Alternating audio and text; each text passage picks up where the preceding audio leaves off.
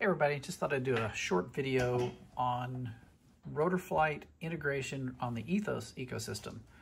I'm using the Rotorflight Touch that Rob has done. It is fantastic. I don't think it's an official release yet. It's just something that he's got out there on GitHub.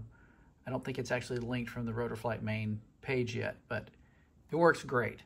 I've got my recently new to me Oxy 4 set up on Rotorflight. Thank you, Nick.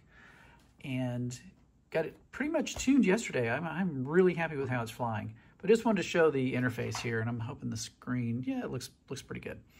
Let me switch hands on the camera so I can use my right hand here. So this is also from Rob. This is the Rotorflight status screen. You can see it's showing disarmed, 100% fuel, which actually there's no battery plugged in. You can tell by the 0 voltage, so that's obviously not right. But to get to the interface, you just go to System menu. It's on the second page. Wow, that's really bright. Let me turn the brightness down a little bit. Connects to the flight controller, and then you can either use touch or you can use the scrolly touch wheel. So the beauty part about Ethos and at OpenTX, EdgeTX, you can do either one. But like if you want to adjust your PIDs, loads them, it's got a little help screen up here, which is really nice. That talks about the PIDs. It's got a QR code that you can scan to take you directly to the Rotorflight page. If you click on a value, it shows you a small little help thing down there, which is really nice. And let's just change that to, like, I don't know, 99. And then you can save it, write it to the flight controller, saves the data, and it's set to 99. If you change your profiles, it automatically reloads Flight Mode 3. The page. Well, that volume is really high too. And you can see that's my other profile. Flight Mode 1. Same thing on rates. I've got my rates set up on a switch where I can change my rate profiles. So that's the one I was flying with last. I've got another one set up here that's different. I've got yet a third one that's different. It's really nice. And he has recently added some additional things. If I had it plugged in, you can actually go in and mess with the servo centering and your mixer page. This thing is really, really shaping up. You can copy profiles from one to the other. It looks like they're working on some speed controller integration as well. I don't know what the status of that is, honestly. But this is really good. I used this to do all the tuning on this helicopter at the field or in the yard, and it just worked great.